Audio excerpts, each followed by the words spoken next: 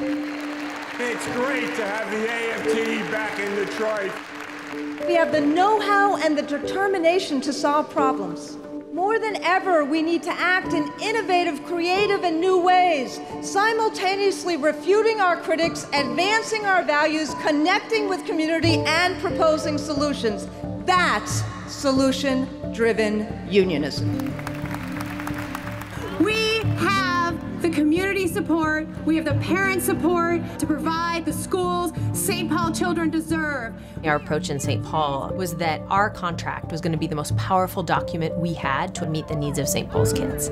Collective bargaining becomes that powerful tool for problem solving because we can institutionalize our expertise in a contract. AFT conventions in the early years were a hotbed of ideas about improving education. However, teachers' influence on their working conditions was limited until they gained collective bargaining rights in the 60s and 70s. In later contracts, they sought to expand, to get into educational issues, essentially bargain on behalf of children. The school board response was, that's our job. Unfortunately, the farther away you were from the classroom, the more say you had about it. The teachers were pretty much muzzled, so we wanted to change that. In 1973, I had come to the conclusion that there's got to be a better way to evaluate and mentor teachers than what existed. My next question is, well, why aren't we using our union to get what people want here? And I put it on the bargaining table, what, 8 years or something like that. Finally, a lawyer bargaining for administration saw merit in the idea, and in 1981, the Toledo Plan was created, which pairs new hires with an experienced teacher, called an intern consultant, who mentors and evaluates them. It's giving all the support possible to a novice in teaching to succeed. With this plan, I always know that I can call my intern consultant and that she's going to be there to help me through. Following 2 semesters, the consultant makes a recommendation, a second one-year contract. Or the person has not met our standards and should not continue in the district. We've dismissed over 400 teachers, many of them with tenure, and it's the most popular thing we do with our members. Having my union create this program, it makes me feel like they're concerned about what I'm doing in my classroom. They're not just saying, she'll find her way.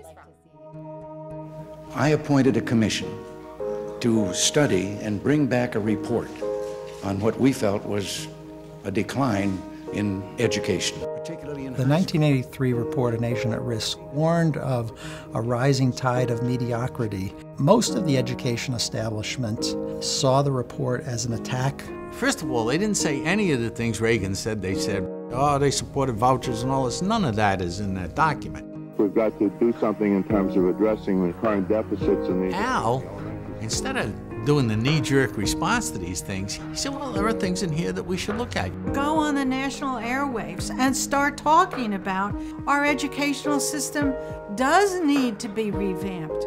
We need to pour more resources into education. More than 1 million teachers short by the year 1992, so the American Federation of Teachers is trying to broaden the profession's appeal.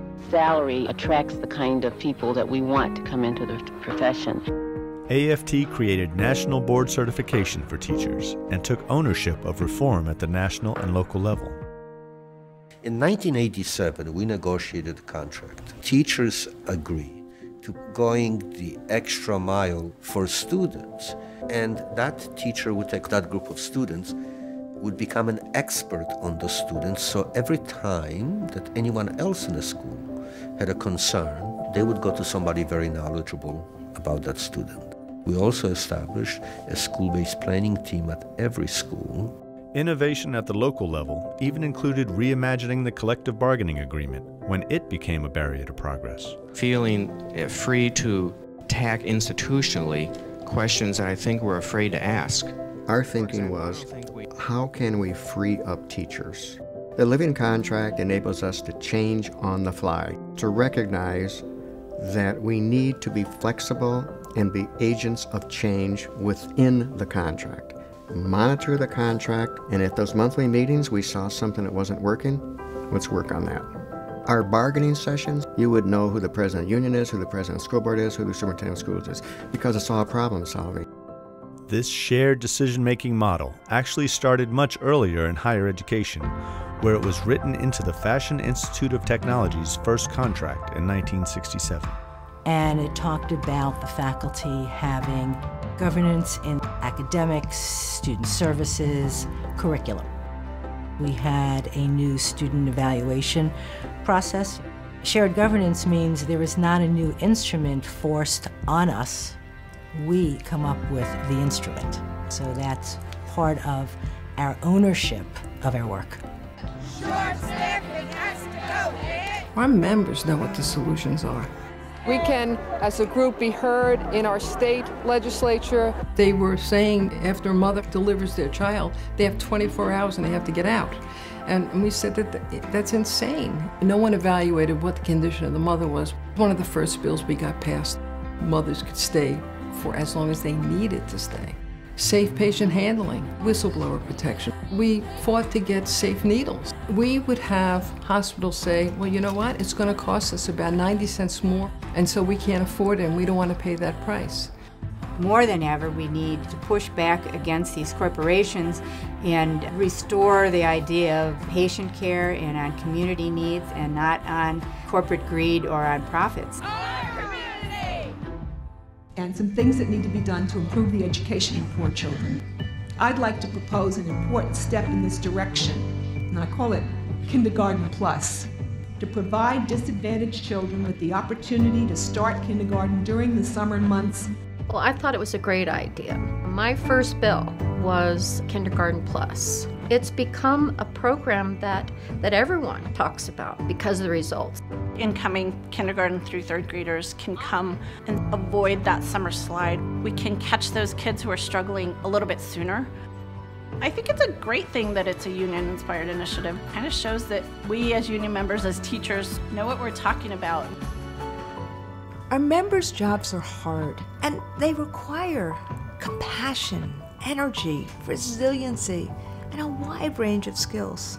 So frankly, there are no silver bullet solutions to the challenges we face. When we're solution-driven, we're working with management, we're engaging with community, and we're using our professional voice to make a difference in the lives of the people we serve. Solution-driven unionism isn't only about improving our work environment. It's also about seeing and addressing needs in our communities, especially in crisis situations. In the mid-1970s, New York City was in economic shambles. With schools falling apart and classes of up to 60 students because of massive layoffs, teachers voted to strike. They were able to avert the worst of the cuts. Will be a municipal default in New York. The city was about to go bankrupt, and so the city leaders were desperate and didn't know where to turn. It was important to the teachers and to the whole community to make sure that the city survived. The city was literally at the 11th hour.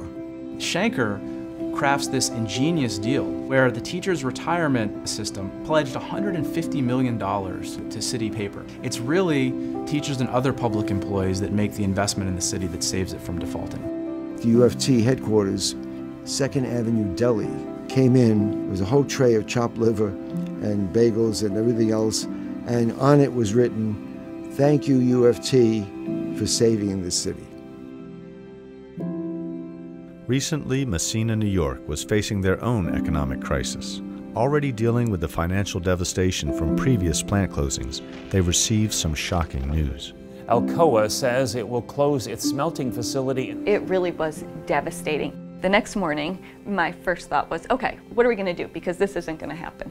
And the idea of the rally came up. I've never seen the solidarity as strong as it is here, and I got to thank the teachers.